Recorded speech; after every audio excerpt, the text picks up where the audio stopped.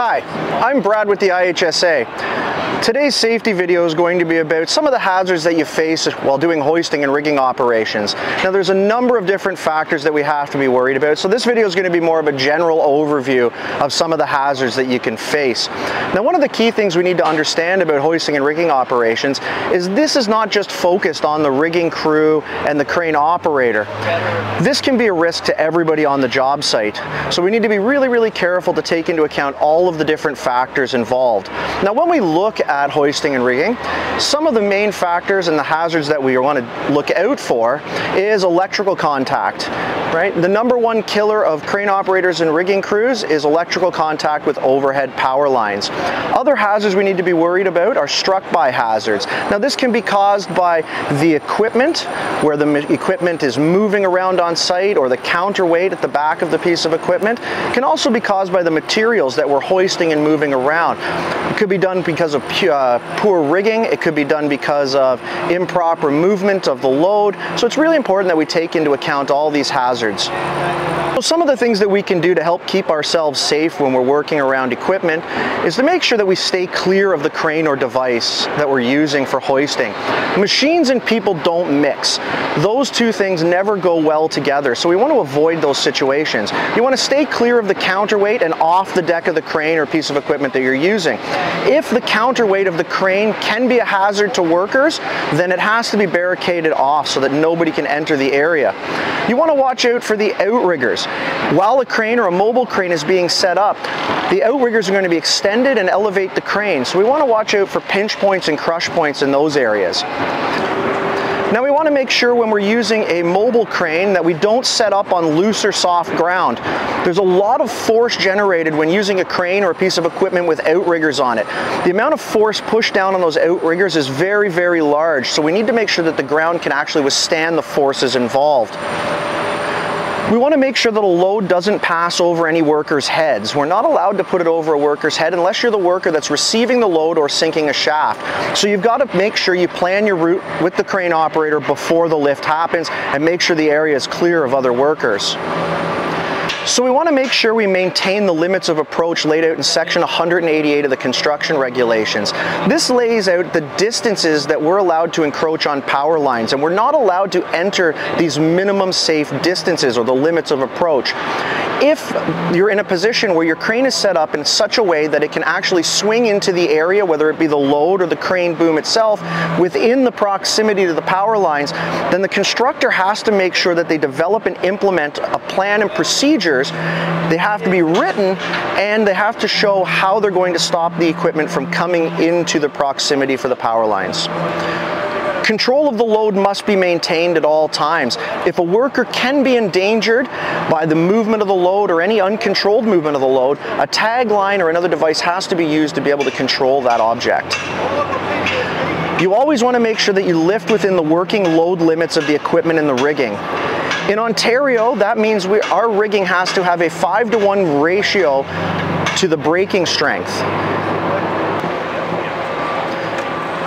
Many factors affect the lifting capacity of the crane, and these must be taken into account.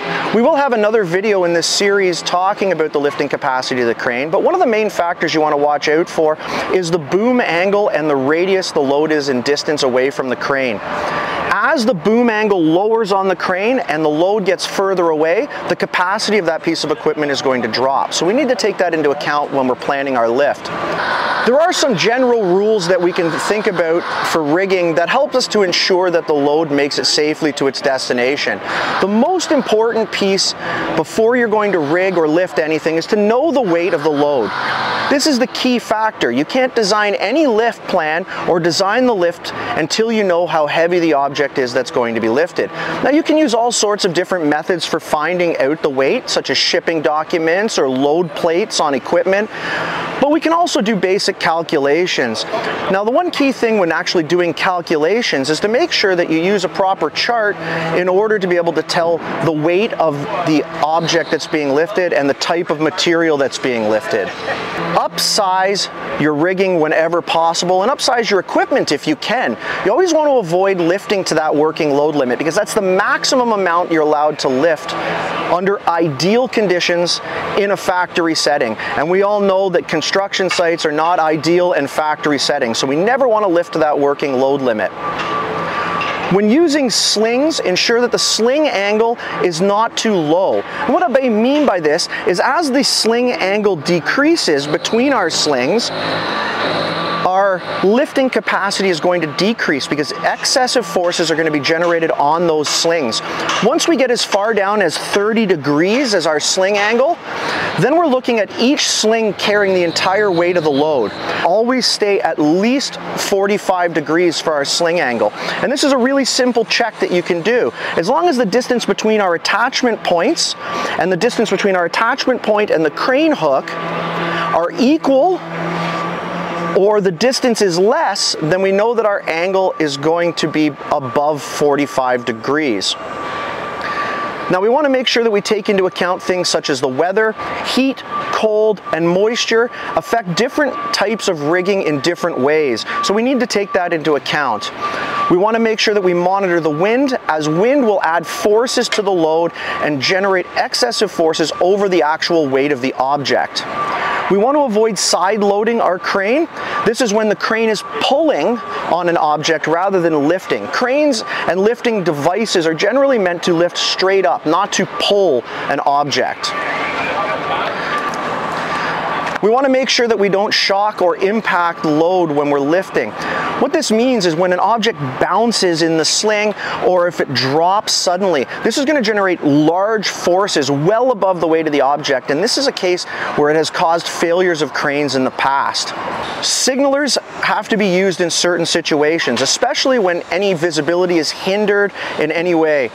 Signalers have to be aware of the signs that are going to be used, and they need to communicate with the operator to ensure that both of them understand the signals that are going to be used. We want to make sure that we lift within the capacity of the equipment and the rigging that we're using. Always follow the manufacturer's instructions for all equipment and gear. And always remember that people and machines don't mix. We want to make sure that we avoid unnecessary contact between people and machines at all times. Thank you for watching this safety talk. I'm Brad with the IHSA. Please visit our website at www.IHSA.ca and subscribe to our YouTube channel for more safety videos.